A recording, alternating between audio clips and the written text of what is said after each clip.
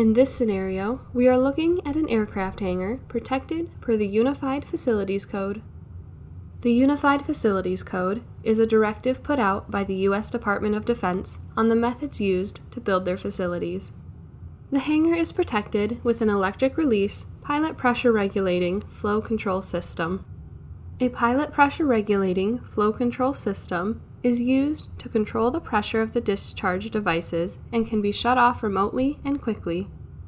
The system utilizes a J1 flow control valve and standard flow control trim with the addition of a C2 pilot pressure regulating valve and a speed control valve. The J1 flow control valve can be remotely reset and its priming chamber can be regulated. With enough water pressure in the priming chamber, in conjunction with the spring strength within the flow control valve, the clapper can be forced downward against the seat, automatically shutting off water flow to the system piping. The speed control valve controls the flow of priming water in and out of the priming chamber. The back pressure is sensed on the outlet of the C2 pilot pressure regulating valve, and then the speed control valve is there to control the flow of water in and out of the prime line. The proportioning method required by the Unified Facilities Code is an inductor. The inductor draws foam concentrate from an atmospheric storage tank. The inductor is a strong venturi device. Water velocity through the device creates a vacuum on the foam inlet of the device, drawing foam concentrate into the water stream.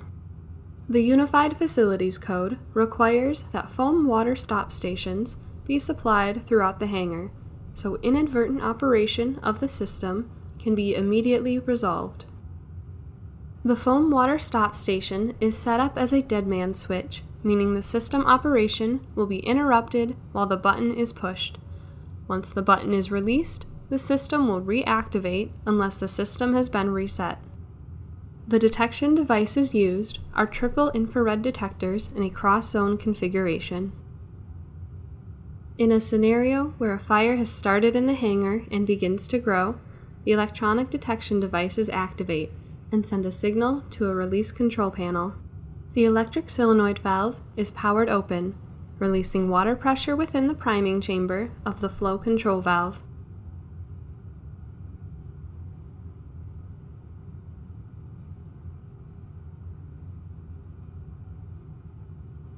The flow control valve's clapper opens. The priming water exiting the priming chamber passes through the adjusted speed control valve to the inlet of the C2 pressure regulating valve. The water flow alarm is activated.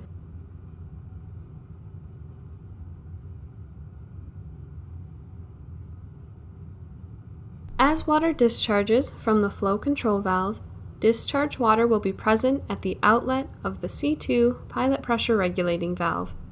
The regulating valve controls the position of the clapper in the priming chamber by controlling the flow of priming water exiting the priming chamber. Water flows through the riser to the inductor. Water passing through the inductor creates a vacuum at the foam inlet side of the inductor, which pulls foam concentrate into the water stream. Foam solution is created with a mixture of foam concentrate and water. Foam solution is supplied to the high expansion foam generators.